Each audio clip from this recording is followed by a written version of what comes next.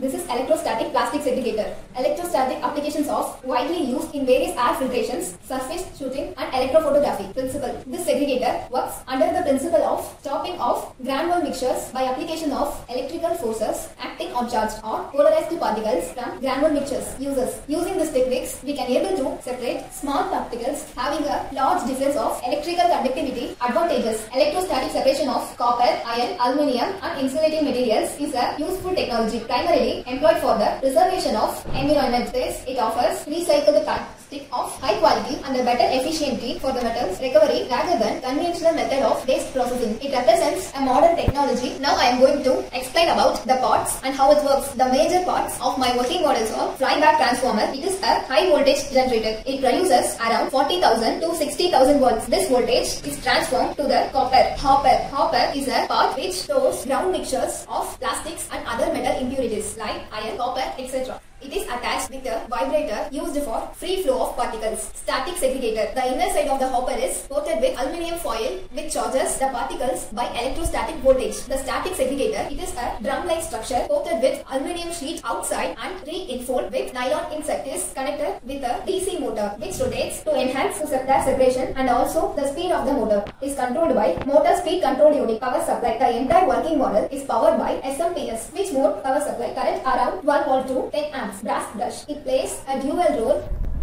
One is continually charging the static drum with negative charge. Secondly is to enhance the separation process by segregating the charged plastic waste and collecting it in a separate bin. In the present scenario, it is very complex process to segregate plastic waste from general mixture of waste. My working model, which is very low cost, innovative and very efficient, which overcomes this very complex process of separation of plastic and help in segregation in a very simple way. This is a mixture of plastic and other waste. Now I am going to segregate with my working models. Now I am going to start the process.